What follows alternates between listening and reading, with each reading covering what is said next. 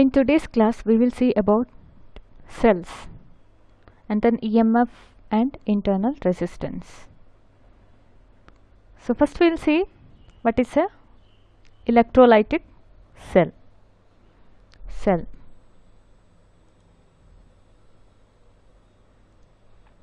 Electrolytic cell.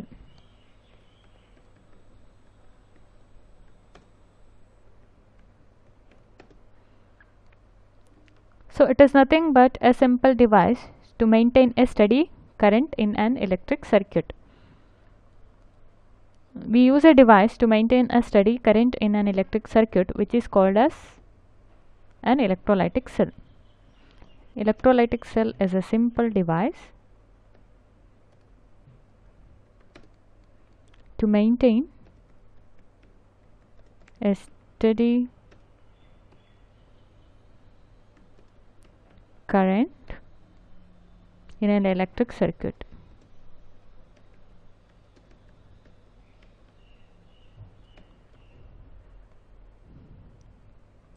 Now if you see a schematic diagram, a cell have two electrodes. One is called a positive electrode and the other one is called a negative electrode, which are immersed in a solution called electrolyte. If you draw a schematic diagram for a cell, you can see it consisting of two electrodes.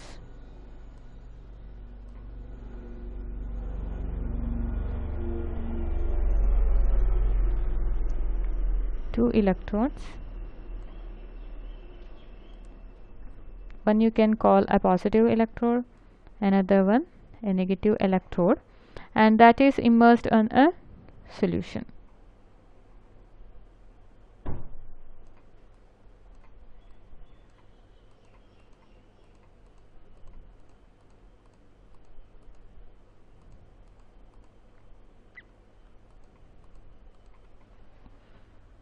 And the solution is called as electrolyte.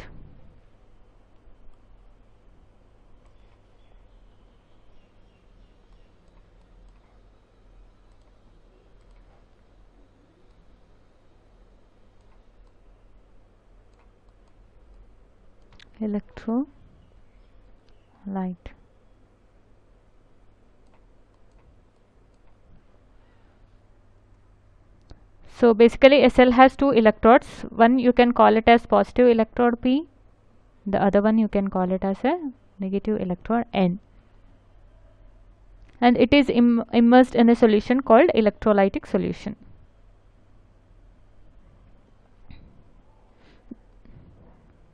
So this is, you can mark it as plus and minus. So this arrangement is able to provide an electromotive force called EMF, which generally we denote using E. Whenever you connect an external circuit to this arrangement, say here I am connecting a resistance R, a current starts flowing through the circuit.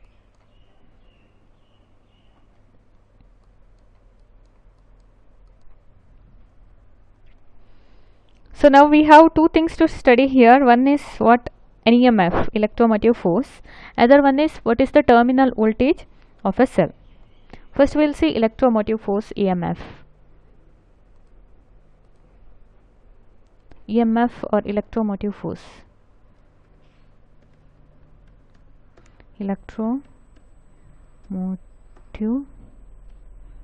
force, EMF.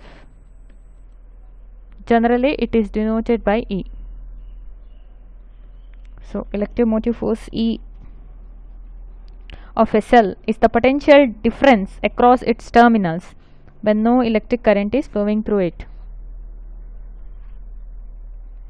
EMF of a cell is the electromotive force of a cell is the potential difference across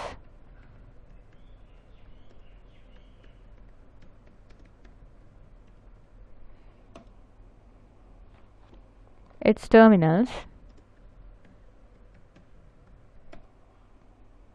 when no electric current is flowing through it.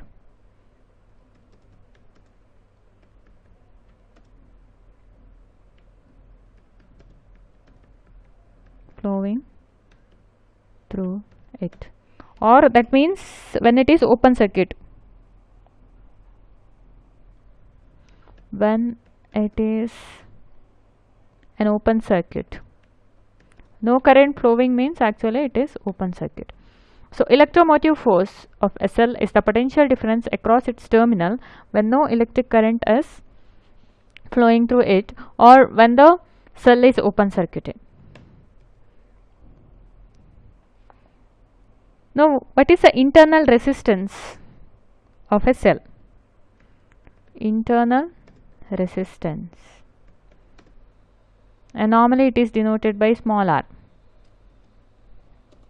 The internal resistance of a cell is the opposition offered by the cell itself to the flow of electric current.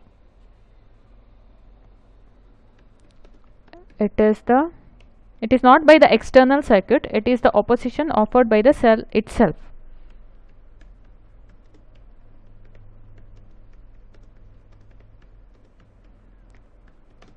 It is the opposition offered by the cell itself to the flow of electric current.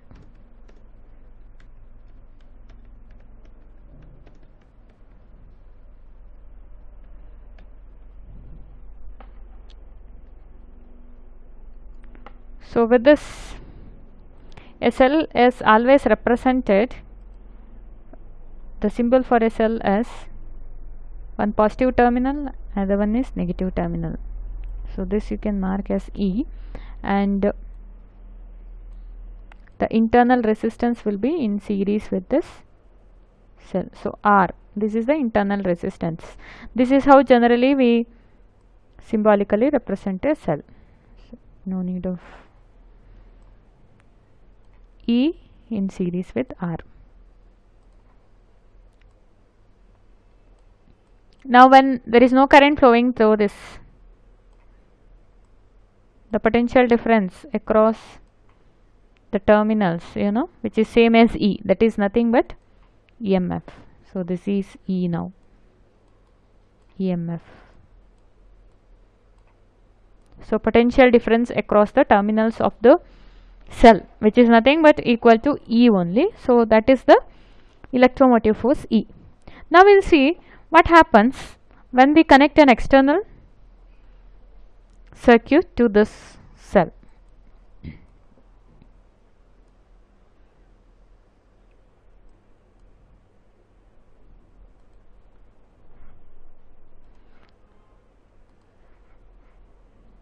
That time the definition comes, the terminal voltage.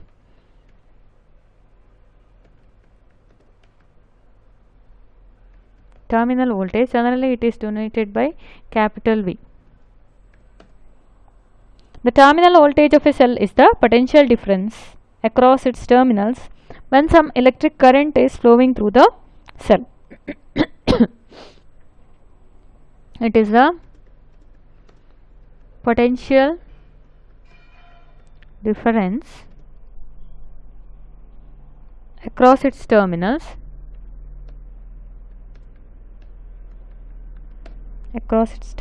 when some electric current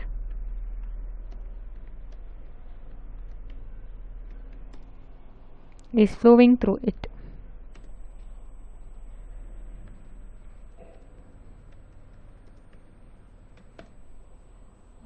Or you can say that when it is closed circuit.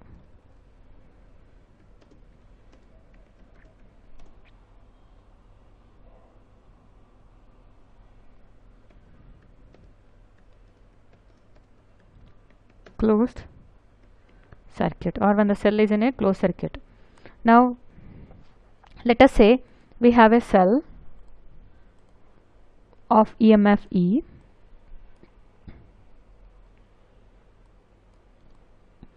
and an internal resistance R. So I will mark with the cell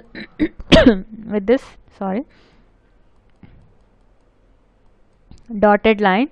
So this dotted line, my dotted line represents the cell. So this is not R. R is the resistance, internal resistance.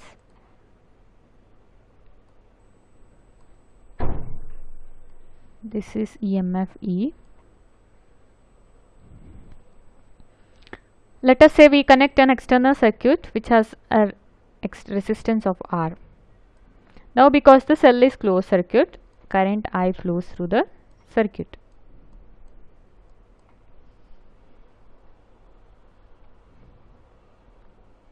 So if an external circuit with resistance R is connected, a current I starts flowing. Now the terminal voltage is the voltage this across its terminals when a current is flowing. So this is V, terminal voltage.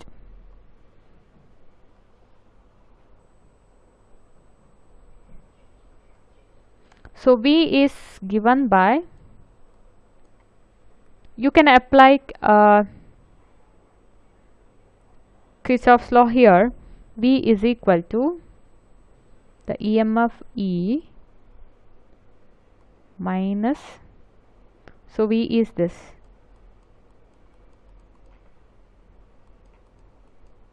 So this value is actually E minus I into R.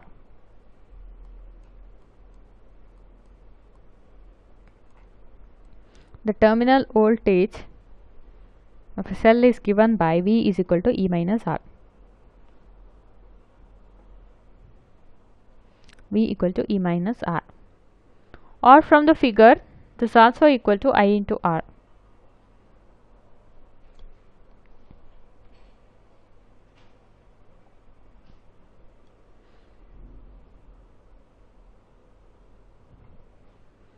V is equal to E minus I into R.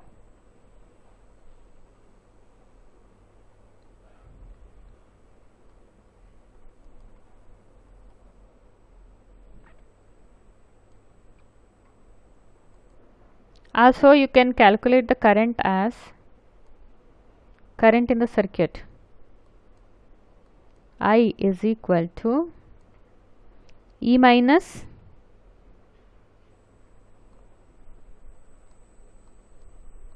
divided by total resistance. The current in the circuit I is E divided by total voltage divided by total resistance, that is Ohm's law. So E divided by R plus R. From the figure itself we can also say that this terminal voltage V is also equal to I into R. V is also equal to I into R. Actually if you apply that equation only, you will get the current equation. You have to substitute V is equal to I into R. So in this equation, actually if you substitute V is equal to I into R, I into R is equal to E minus I into R, or E is equal to IR plus I into R. From this you will get the total current I as E divided by R plus R. So we can use any of these equation. In the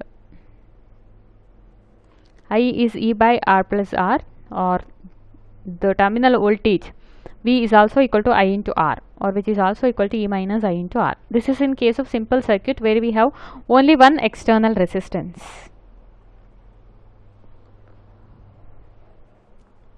So when an external resistance with resistor R is connected across a cell of EMF E, current I flows through the given circuit.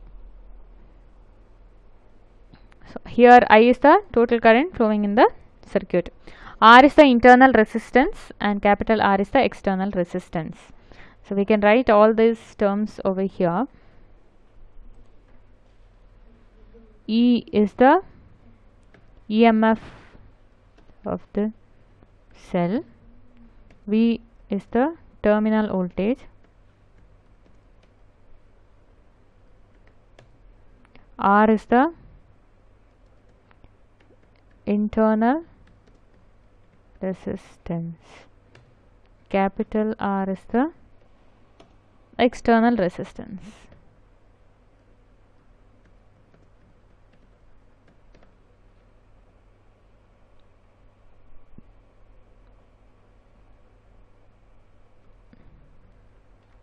EMF of the cell, terminal voltage, internal resistance and external resistance.